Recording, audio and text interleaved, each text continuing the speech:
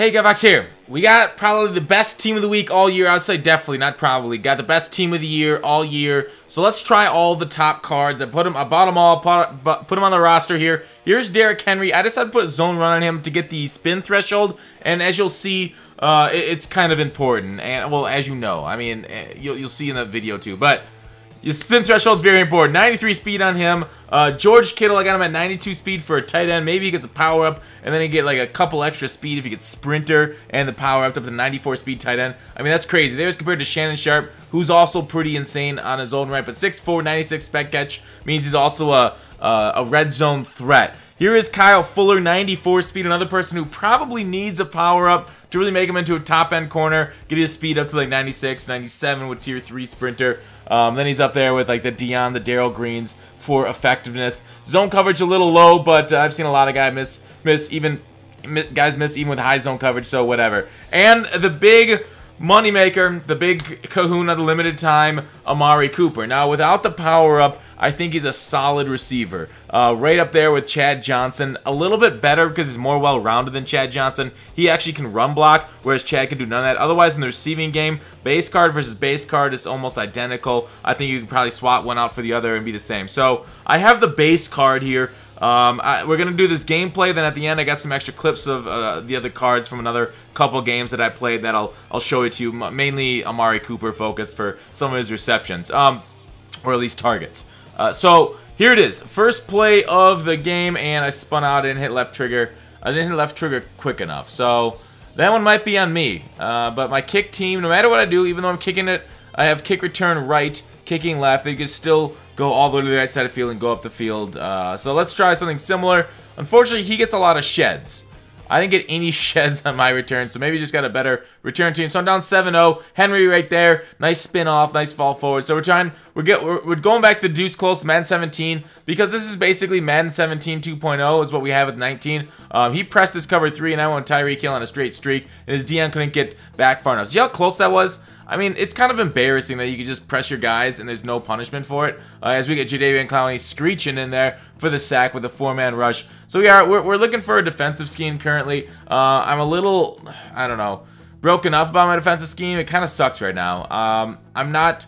All right, let's look at that right there. God dang, Deion Sanders. One-on-one, I ended up looking at Jerry Rice's speed. He had 98 speed, Jerry Rice, because he's got a mostly Niners theme team. He's got a lot of Niners, but he's got other ones. There he is, throwing into coverage again, not getting punished at all. So 2 right into coverage, 1 a spec catch over the best goddamn corner in the game. The other one just getting knocked down harmlessly as a win for the offense. There he is, 4th and 14, so he'll kick the field goal, go up 10-7. So game not going my way, and it feels like this happens so much. Like it just doesn't go my way that much anymore in Madden. Like it seems like the RNG is frequently against me. Like for every one game that I feel like I'm getting decent RNG, like right there, what the heck is that? I had 2 stats with Tyreek Hill on Dion, and his Dion's making plays, of course. Mine's not. Cooper, that just went off his helmet. That was awesome. Threw it at him, but I guess he was covered in one-on-one. And as we know, one-on-ones with straight down the field, you know, the cornerback is super overpowered and should be able to knock them out. Oh, wait, what? That doesn't happen for me, but in my opponents, it just gets knocked down harmlessly? Oh, no, that's cool. This is hashtag complaint central today. I don't know, man, I don't know whether my pack odds, my RNG in the field, just doesn't feel too inclined. Look at that. By the way, look at that Cooper. Look at that freaking Cooper and his run blocking. That is absolutely phenomenal, being able to do that. Then we got Kittle on the corner, and Baker Mayfield just misses the pass. This was my last game with Mayfield, by the way. I played 2 with him, and enough of those misses kind of frustrated me. Kittle on the drop. So Kittle, even though he's got those high-end spec catch, still drops it. Of course, when my opponents are swatting it, but I'm sure if it was going against me, he'd catch those perfectly fine. So he's user blitzing me. Something I might need to add to my squad. Kittle, I will say about Kittle, fast, like him. Drag's not that good because he doesn't have very good agility, doesn't have very good spin, so he doesn't move upfield. Like, see how slow and how hard that was for me to move upfield? Even doing the same cuts that I used to get quick upfield with like wide receivers, I think his low agility really harms his ability to run drag. So while Kittle is great in a lot of things, he's not great at run blocking and not great at racking the ball with like agility. There, nice little fade to the corner there against a base aligned cover 2, so he was able to get like an outside release there. Check down to the running back, because I thought he was going to the flat, and he decided to go across the middle on an angle route. 10 seconds left in the first half. What's he going to do? What's he going to do? What's he going to do when he comes for you? throws it, catches it actually in coverage, but luckily that played against him. He didn't have any timeouts, so he couldn't kick a field goal. Couldn't get his points. That's nice. We run streaks, and Baker Mayfield, Amari Cooper can't connect. Yeah, needless to say, I'm very salty. This constantly is happening for me. Missing passes, not doing that. Cooper, he looked like a shot at a candle. I like how, like, in the NFL, I think it's really realistic. When guys are sprinting, it's really hard for them to turn. I really appreciate that. There's Kittle again with a bad transition upfield, showing off more of his poor agility. Man, I don't know. Just complaint central. There we are, Baker overthrowing that high point. We had a step or two with Kittle, but we couldn't complete it. So we'll tie up the game 13-13 with 2:44 left in the third quarter. The first third quarter, right? Rather than the second third quarter, which would be the fourth quarter. So here we are. Wide formation, running edge routes. Ooh, does a good route to beat cover 4, unfortunately, so he converts that first down. Jadeveon Clowney with his out my way, showing up on the field and stopping the run. A lot of tosses, a lot of runs. He doesn't feel like he can throw it against me, so he's trying to toss it, trying to get down the field that way. 3rd and 15, Hassett tosses it. Has to toss it, and the 5-man rush gets home, the old dog blitz. Henry up the middle, of course, is just beautiful. Wham is still powerful. Run Wham a lot, guys, if you can. We try to draw it, but he blitzes a lot. He blitzes a lot again. Under pressure, luckily we are snipers and snipe to Cooper. Nice little catch, fall down there. We'll throw out to the flats quick because he wants to. There's the spin. That spin right there, tier A spin for the win. Beautiful, into the end zone. So we are now up by 7 points. Hopefully we don't get unlucky in this drive and lose it. So overall, I mean, these cards play well, but like, I don't know. It's tough because some of them play, ooh, nice spin by his guys.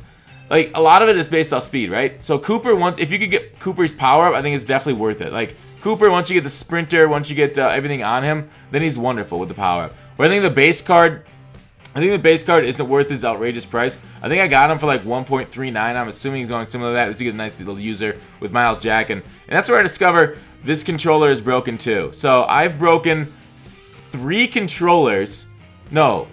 controllers in the last few months. And so here we are just winding down not months, but last year or so, 4 controllers. And one I bought a month ago that's already broken. I don't know if I can send that into the manufacturer. 3rd and 8, we decided to run it, play smart. We kick it to him. He's got 141, so I guess he technically has enough time, but I'm not that fearful of his offense, so I just picked the ball. Slay, nice work against the cover 4. 1-on-1, so we take it. That ends up making him quit the game. So yeah. Broken controllers, still kind of hard, little harder to run the ball when you won't go in the spot you want. So here's a couple other plays that I wanted to show off. There's Amari Cooper doing Amari Cooper top-end things like the spec catch that you totally expect them to. Here we are going deep, so deep, and it's a spec catch city. Nope, knocked out, swatted. Nice, looks like he got good position on Cooper there to swat it. Another blitz. Madden is a blitz-heavy meta right now. Cooper on the rack. He's a beautiful, beautiful rack guy. Like that spin right there, glorious. Tier A spin. I'd say Amari's the man. There, high point. Not a high point specialist, even though he has pretty decent spec catch. Got it knocked down over the middle. Cooper takes a hit, doesn't fumble, hangs on pretty well. Here we are on defense. He tries to throw like a cover 3 bomb, but look at Fuller completely catch up and pick it over his head. Nice work, Fuller. That's why we put you in the house. Fuller house joke inserted here. But yeah, nice return too. Speed, outrunning them all. He thinks I'm gonna spin. I just try to run past them all pretty nice. So here I go, going up again to Cooper. High point to the end zone. No good there either. So that's it for the video. Hopefully you guys like the extra clips at the end. Thanks for watching Call to Action. I'll see you tomorrow.